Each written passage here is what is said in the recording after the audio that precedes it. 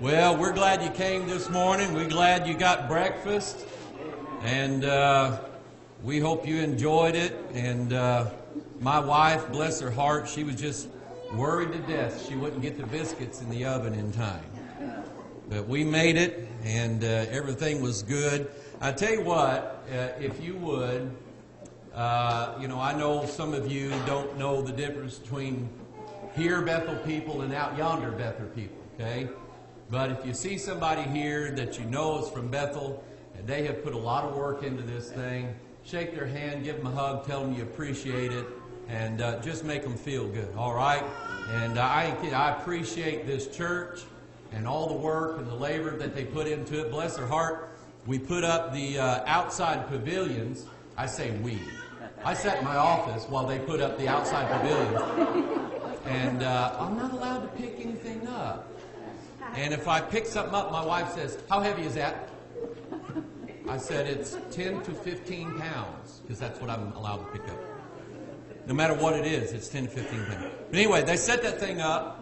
We pulled in here yesterday morning, and the front one was just crashed.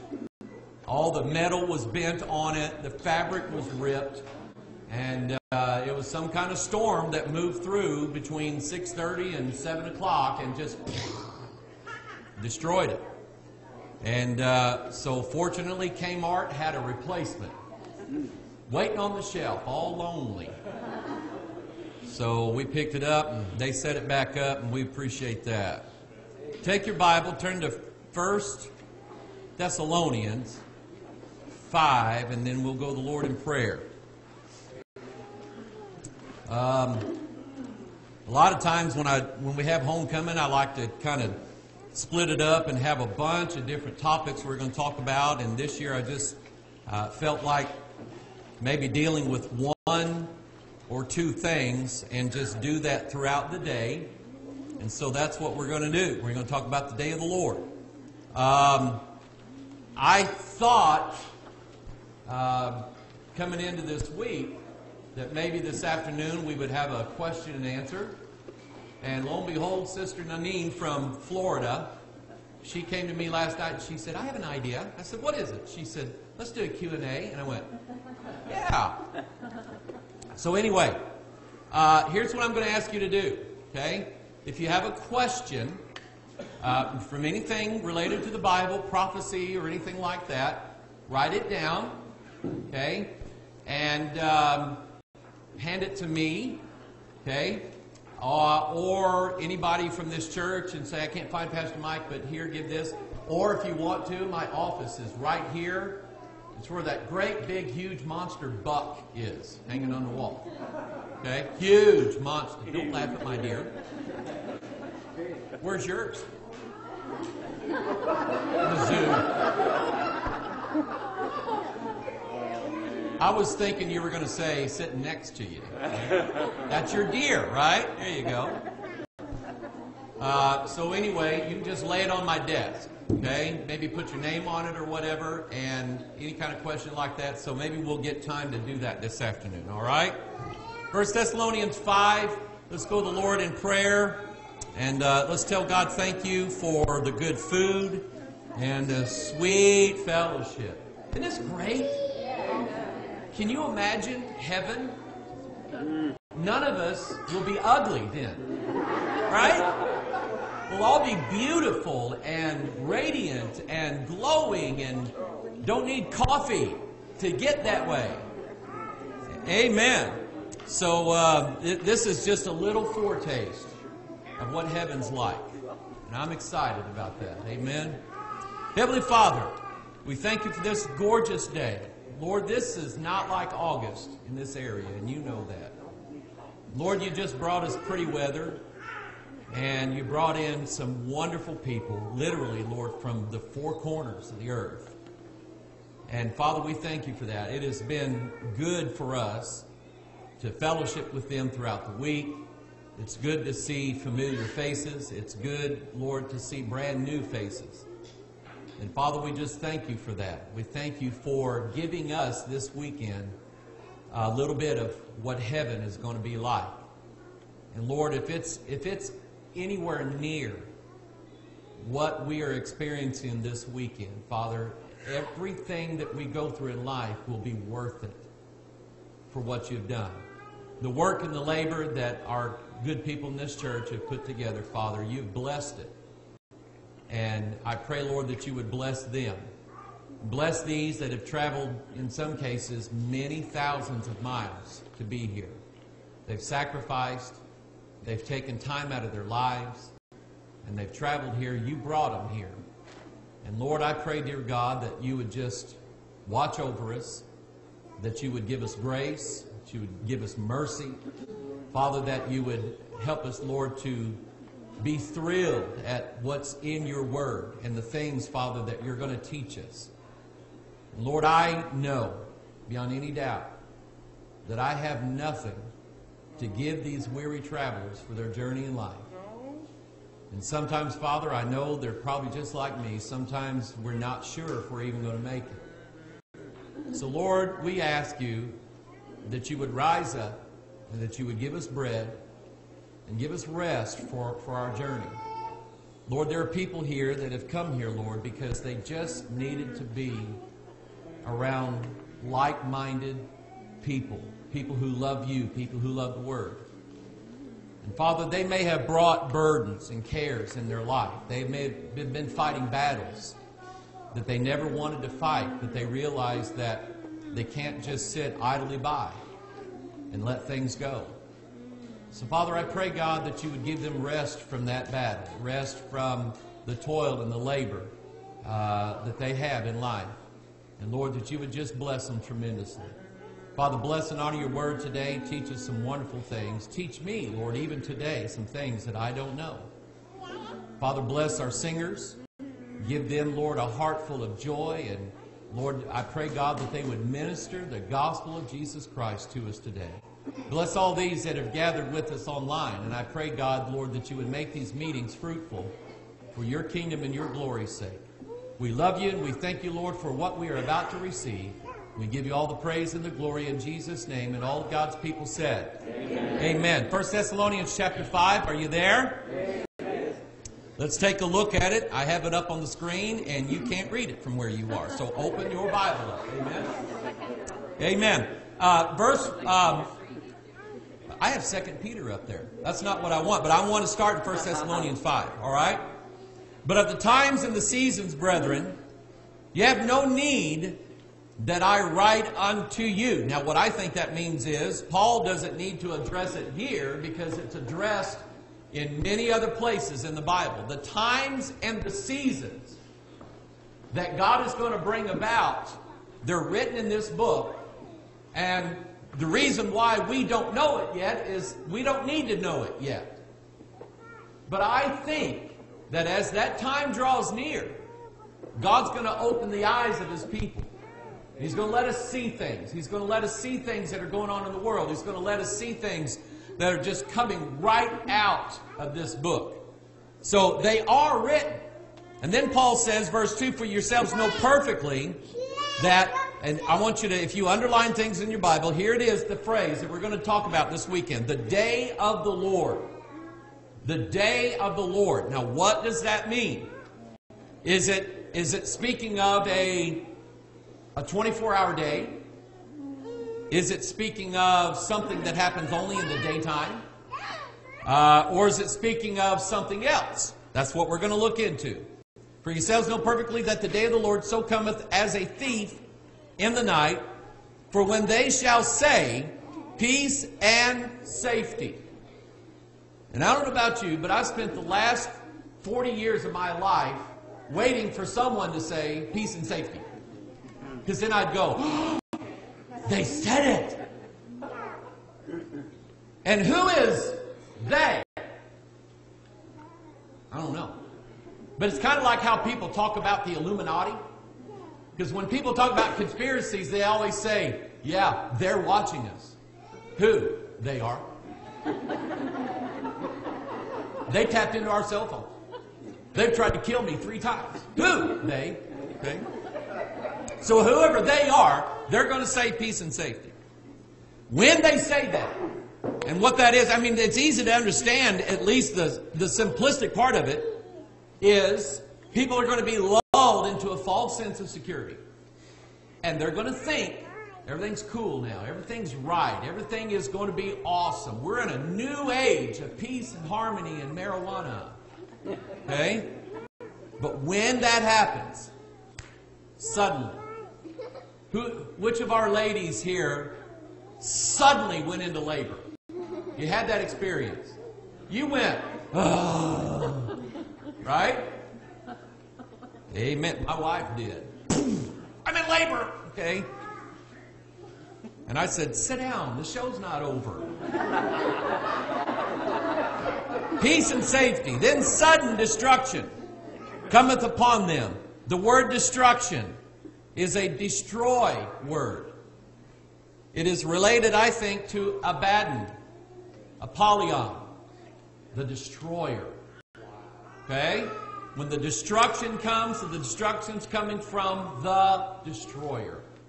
You have pictures of that all through the Bible. The angel that went through Egypt, killing the firstborn, it was the destroyer. God sent the destroyer. And so sudden destruction cometh upon them as travail upon a woman with child, and they shall not escape. But ye, brethren, are not in darkness. Somebody say amen.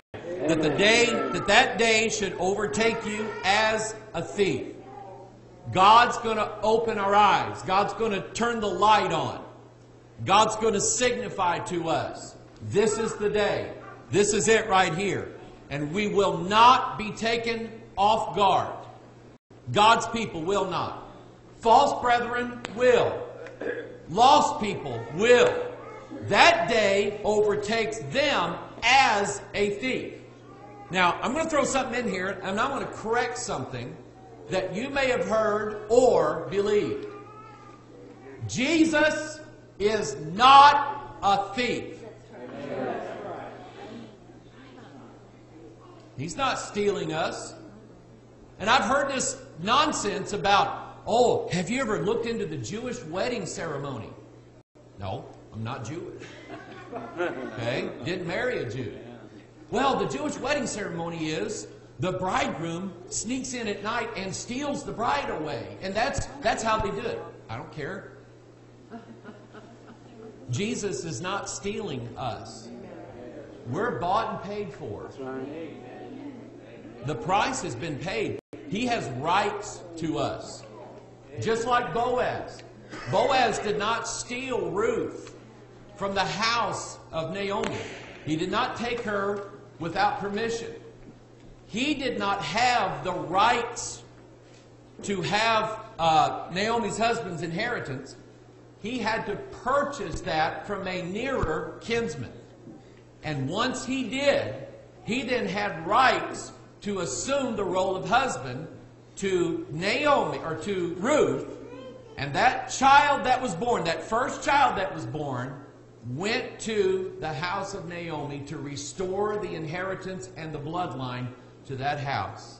Okay? That's a picture of what God is going to do. But Jesus is not stealing anything or anybody that does not rightfully belong to Him.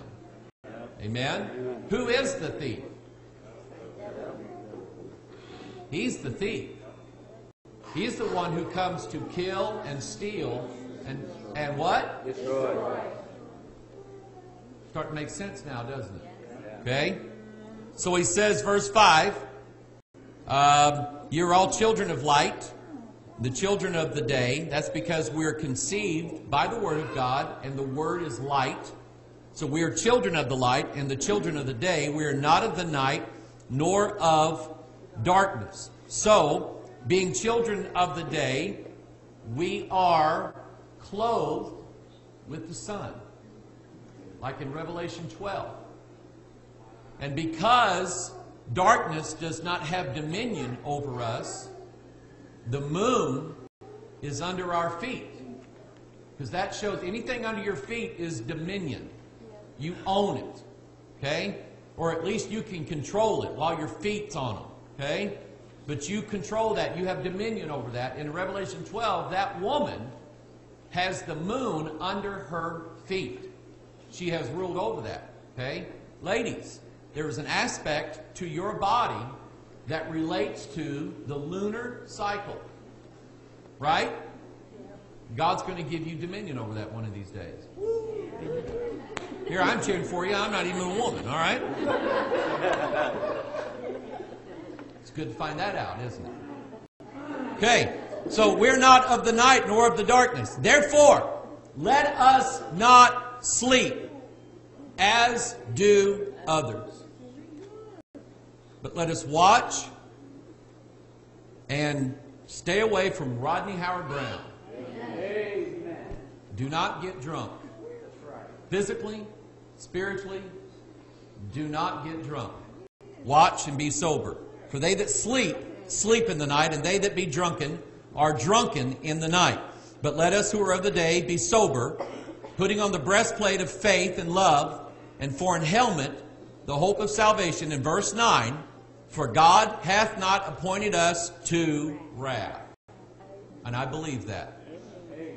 So whenever God begins to pour out wrath on this earth, we are not here. Amen.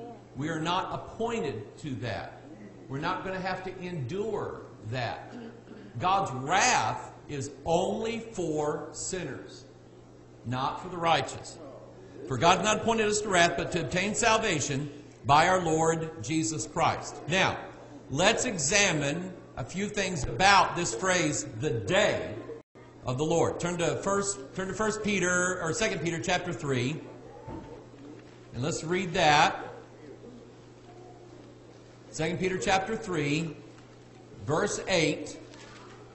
But beloved, be not ignorant of this one thing, that one day is with the Lord as 1,000 years, and 1,000 years as one day.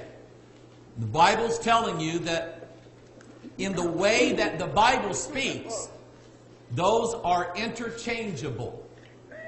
And God can do that because He's the one who created the day. Did He not? Amen. He created the day, so He has rights to determine that a day equals 24 hours, but also a day equals 1,000 years. Consider, and I've talked about this before, but consider the idea that when in the book of Genesis, early on before the flood, you had men who were living 900 years, 950 years, 969 years, 900 and, how was Methuselah? 969, okay? Adam was 930 years. God told Adam in Genesis chapter 2 not to eat of the tree of the knowledge of good and evil. He said, for the day that thou eatest thereof, thou shalt surely die. Well, we know that when Adam ate that fruit, he did not just fall down dead right then and there. The sun went down on him just like it had all the days before that particular day. Did God lie? Or some say, well, he died spiritually. I don't see that in the Bible.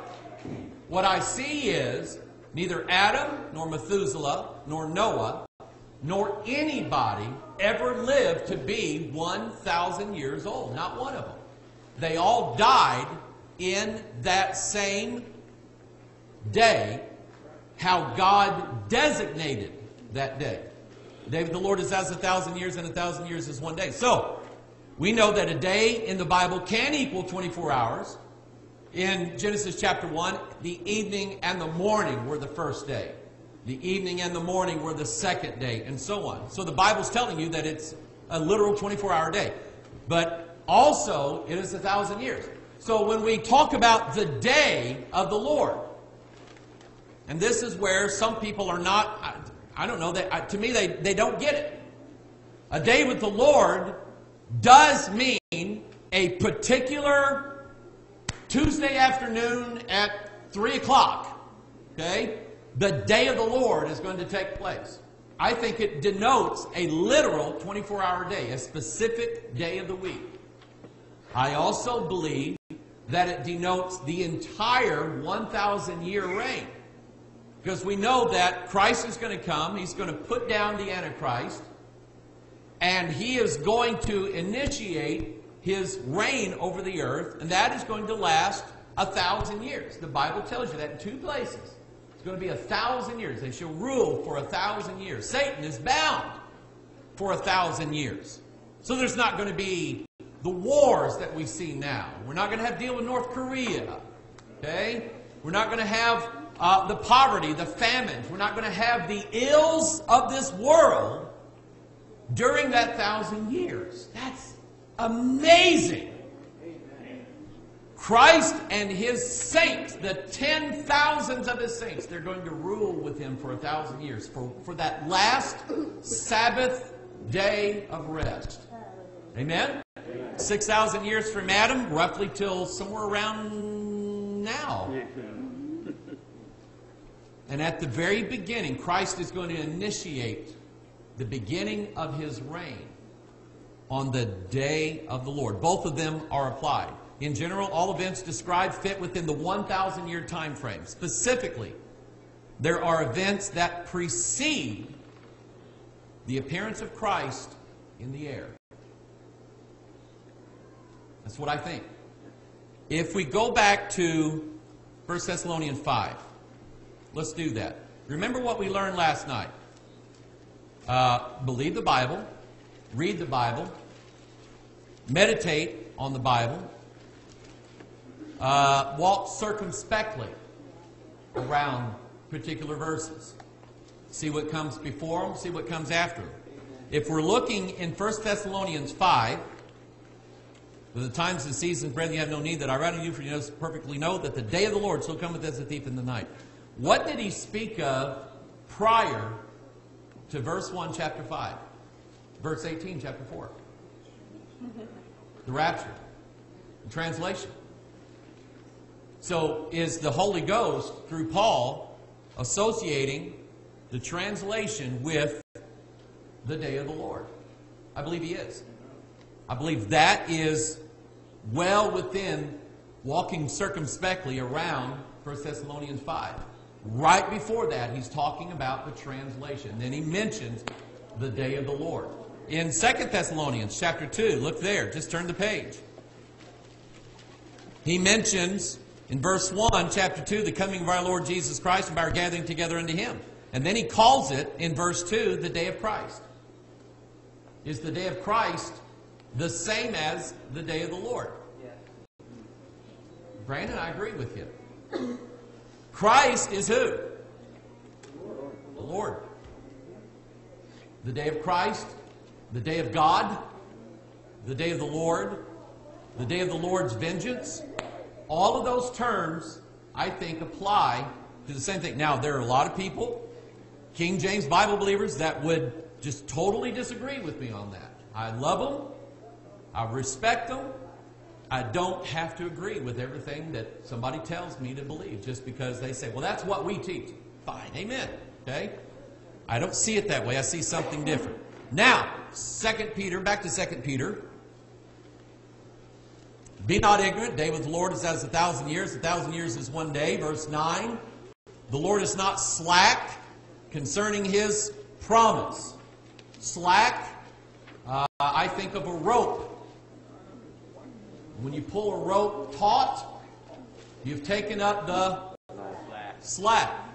That means that when that rope is good and tight, there's no room for variableness. When you run a tape measure, you want the tape measure tight.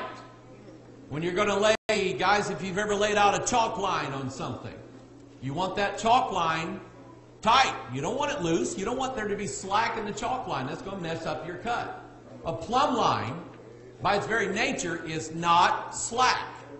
It is tight. It does not allow for variations. The Lord is not slack concerning his promise, as some men count slackness. I wear slacks. Okay? Meaning that they're not tight. Amen. You'll never see a picture of me in yoga pants. Praise the Lord. Praise ye the Lord. Hallelujah. The Lord is not slack concerning His promise, as some men count slackness. Some people look at this Bible and they want wiggle room. They want slackness in it. And when God makes a promise, it's very specific and it's very tight and it's very direct and it's very pointed, centered, straight on, parallel, perpendicular. It's everything geometrically right. That's how God's promises are. As some men count slackness, but is long-suffering to usward, not willing that any should perish, but that all should come to repentance. But the day of the Lord, there it is again, will come as a thief in the night. So, last night we said when you're reading the Bible, compare Scripture with Scripture. So here you have 2 Peter chapter 3 mentions, number 1, the day of the Lord, and it mentions as a thief in the night. That then you can compare with 1 Thessalonians 5, because it mentions the day of the Lord will come as a thief in the night. Both of them mention the same thing. So what you can do is, if you have a little notebook or you make notes in your Bible, right next to 2 Peter chapter 3, where it says it comes as a thief in the night, maybe make a little note that says 1 Thessalonians chapter 5 says the same thing. So what's happening here? God has given you part of His teaching in 1 Thessalonians 5. He's given you another part of His teaching and understanding in 2 Peter chapter 3. So that when you read both verses, you're getting more of the details of the day of the Lord than if you just isolated one and said, well, Peter wrote to different people, so therefore Peter's day of the Lord is different than Paul's day of the Lord. The Bible doesn't say that. It's the day of the Lord. Amen? All right? So, the day of the Lord will come as a thief in the night, in which the heavens shall pass away with a great noise, and the elements shall melt with fervent heat. Now, when the Lord appears in the air and translates us into heaven, Dave Bradley, He's not going to melt the earth right then and there, is He? This is what would lead some people to be post-millennial. They say, well, it says right here, the day of the Lord, He's going to melt the heavens and the earth with a fervent heat. And that's when the new heavens and new earth comes in. So obviously, the Lord's not going to take us into heaven until the end of the millennial reign, because that's the day of the Lord. But remember, a day can equal a day, or it can equal 1,000 years. So, at the end of the 1,000 years, we know this because Revelation tells us that specifically. That once Satan is bound, then at the end of 1,000 years he's loosed. He goes and he gathers another army, and he tries one more time to sit on God's throne. And God just goes, psh, in the lake of fire you go. Okay? And then He melts away the old heavens and the old earth, because John said, I saw a new heaven and a new earth, for the old heaven and the old earth were passed away, and there was no more sea. So we know that that happens at the end of the 1,000 years. Is it still not the day of the Lord? It is, because a day equals and He just said that right there. A day equals 1,000 years. So, if that never made sense to you before, okay, it's the day of the Lord. Is that when He melts everything with fervent heat, or what? Just remember, it can all fall within a 24-hour day, or it can fall within a 1,000-year day. Does that make sense to everybody? Yeah. Okay? All right, now, verse, let's see here. With fervent heat, verse 10 still, the earth also and the works that are therein shall be burned up. Verse 11, seeing then that all these things shall be dissolved, what manner of persons ought ye to be in all holy conversation and godliness, looking for and hasting unto the coming of the day of God. That's another term for the same day. It's God's day, right? The Sabbath is God's day. Okay? It's holiness unto the Lord. So he says, the coming of the day of God, wherein the heavens being on fire shall be dissolved, and the elements shall melt with fervent heat. Nevertheless, we, according to His promise, look for new heavens and a new earth, wherein dwelleth righteousness. Amen. Amen. All right, so, the day of the Lord, up on the screen. Here's some of the things that it's associated with. Clouds and thick darkness. We're going to study that. It's accompanied or associated with Joel's army. Okay? What is Joel's army? It's associated with things falling out of the sky. Okay? Like E.T. E.T. in Spielberg's movie fell right out of the sky. Starman, science fiction movie of the 80s. This alien fell, his ship crashed, and he fell right out of the sky on the earth. Took on the form of a human being. Mated with a human woman. Gave her a child. Genesis 6. And that's what it is. Okay? So things falling out of the heavens. The shaking of both the earth and the heavens. Associated with the day of the Lord. It is the initiation of God's wrath. This is when God He's done. He's going to pour it out. It's over with. And then it's associated with the glorious appearing of Jesus Christ. Two different things that Jesus does. One is that He appears in the clouds, and we are caught up to meet Him, and so shall we ever be with the Lord. But then in Revelation 19, He comes down from heaven with us following Him, 10,000s of His saints, all riding on white horses. Do you know I've never ridden a horse? You don't fall off of them if you don't ride them, amen? Where's Courtney? Yeah. Courtney fell off a horse at Living Springs Camp. Yep. So anyway, but I can't wait to ride that white horse behind Jesus. I always wanted to make a movie, and that movie would be Jesus on a white horse, packing pistols, and a big cowboy hat, and going, "Let's go! Giddy up!" And I want to giddy up, amen? Turn to Isaiah chapter 2. Let's start there. Isaiah chapter 2.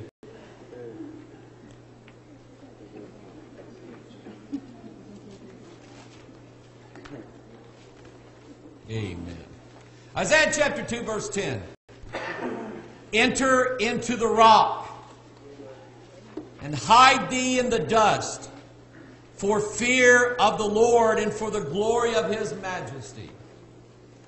The lofty looks of man shall be humbled, and the haughtiness of men shall be bowed down, and the Lord alone shall be exalted in that day. Not Kim Jong-un. That little porky pig. I don't like that guy. I don't like him. Okay? He is arrogant. He's following along in the footsteps of his father and his grandfather. And the North Koreans are forced to obey him as God. He is the sun god to those people. They deify him. They do what he says, or he has them killed. It's that simple. Or he does worse than that. If you go against the state in North Korea, if they let you live, they not only send you to a work camp, but they send your wife, your children, your grandchildren, and people related to you all have to go and pay for your crimes because they have to suffer with you. He wants to stop anybody from defecting, from turning against the state. He's very cocky, he's very proud, he's very arrogant, and he's very haughty, and he thinks that he can control the world, and God is going to say, not today. I'm going to put you down. Okay? Verse 12, for the day of the Lord of hosts shall be upon everyone that is proud and lofty, and upon everyone that is lifted up, and he shall be brought low. Can I get an amen from people that America needs to be brought low? Amen. We do. I love America, but we're too arrogant. We're too cocky. We're too haughty. We think that we can just turn the world in our favor. We think that we can do anything we want. We think that men should be able to go into women's bathrooms, vice versa, and that the sodomite teachers at the elementary school are no threat to your children. They are. Very dangerous. We have gay pride parades. where people flaunt their sin as Sodom, they hide it not. And I love this country, and I want this country to do well. But I know for a fact that God has to crush and destroy before He can rebuild. When you have revival in your personal life, God has to bring destruction first. Amen? That's what He's going to do. Before Christ can reign, He has to put down all of those who would be in opposition to Him. So that's what He's doing. So the day of the Lord of hosts shall be upon everyone that is proud and lofty, and upon everyone that is lifted up. And he shall be brought low, and upon all the cedars of Lebanon that are high and lifted up, and upon all the oaks of Bashan, and upon all the high mountains, and upon all the hills that are lifted up, and upon every high tower, and upon every fenced wall, and upon all the ships of Tarshish, and upon all pleasant pictures, and the loftiness of man shall be bowed down, and the haughtiness of men shall be made low, and the Lord alone shall be exalted in that day, and the idols He shall utterly abolish. Take a look up on the screen. Christ is going to do away with these abominations. The Kaaba in Mecca is an idol. They bow to it, they pray to it, they worship it. Doesn't matter where you are in the world, if you're a Muslim, 5 times a day, you find out where Mecca is, you face it, and you bow down toward it. It's idol worship, and God's going to put it down. Buddhism. Buddhism is making great inroads into the United States of America. That used to be a Christian nation. Buddhism is moving in secretly, privately, in different ways. Yoga, which you ought not do. Listen, if you want to stretch, get up and stretch. Okay? You want to exercise, get you some firewood and an axe and a split and maul and go out and exercise. Amen. Okay? But don't do yoga. Okay? Stay away from that. That's idol worship. The Virgin Mary sitting on the Ark of the Covenant. That's a Polish Catholic church in Chicago. And Mary sits right on top of God's throne. It's an abomination. The Jews bowing to a wall. Their God is that wall. They shove their little prayers in the cracks. They bow to it. They say prayers to it. It's idolatry. Incidentally, Jesus said, Matthew 24, see these buildings here? Not one stone's going to be left on another. And they all were torn down AD 70 with the exception of this one wall. And they're bowing to it, which tells me God's going to tear down that wall. He's going to do it very suddenly, instantly. He's going to destroy the Jews' ability to practice their old religion. Amen. Because it was done away at Calvary. Amen. Amen. God's going to destroy every one of these. Okay? So now notice, I'm going to go back to Isaiah 2 very quickly, and then we're going to go to Revelation. But he said, enter into the rock, hide thee in the dust, for fear of the Lord and for the glory of His majesty. Mankind exalts himself, but when he sees the Lord, and he sees the day of the Lord coming, he hides himself from God. What did Adam and Eve do the moment they realized they were sinning? They covered themselves, and they went and hid, because God walked through the garden and said, where art thou? They hid themselves. They were ashamed of what they'd done. They were ashamed of their nakedness, and they went and hid themselves from the presence of God. Turn to Revelation chapter 6. While you're doing that, I'll read Isaiah chapter 2. The Bible says, and they shall go into the holes of the rocks and into the caves of the earth, for fear of the Lord, for the glory of His majesty, when He ariseth to shake terribly the earth. Verse 21, they go into the clefts of the rocks, into the tops of the ragged rocks, for fear of the Lord and for the glory of His majesty. That's what it said back here in Isaiah chapter 2, associated with the day of the Lord. It was the glory of His majesty. So, in verse 21 again, when He ariseth to shake terribly the earth. That is Revelation 6. That is the opening of the 6th seal. Because he says, the kings of the earth and the great men and the rich men and the chief captains and the mighty men and every bondman and every free man hid themselves in the dens and in the rocks of the mountain. Something is going to happen. That sixth seal is going to be opened up. And God is going to shake terribly the earth. And mankind is going to get an opportunity to test out his bunker that he made. Right? Rich men all over the world right now are spending millions and millions of dollars building glamorous bunkers. Bunkers with underground swimming pools and wine cellars and party atmosphere type things. They're spending tons of money on these things, and they have, these very wealthy people all have bug out plans where when stuff starts happening, they get taken to the airport, the private jet takes them to their bug out bunker, and they go hide down in a hole in the ground until the all clear signal's given. I hope they got 1,000 years worth of food, because they're going to need it. You know what I think? I think it's possible the glory of the Lord's going to shine so brightly it'll just shine right into those holes in those caves. Yeah. There is nowhere. You ask Jonah, is there a place to hide from God? There is no place to hide from God. When we come back from our break, we're going to study the woman that's going to have a baby. The travailing woman. Amen?